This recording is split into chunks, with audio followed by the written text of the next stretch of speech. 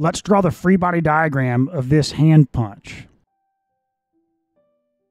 So this is all one rigid body.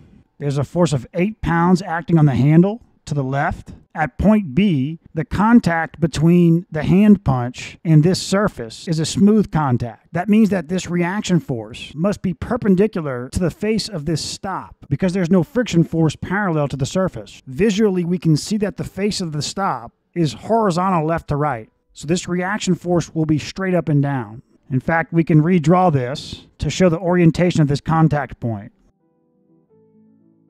Point A is a pin connection, which means it supports forces in the X and Y direction, but doesn't support moments. Since these reaction forces are unknown, we'll just put them in the positive direction. Now let's add the dimensions. And that's the free body diagram.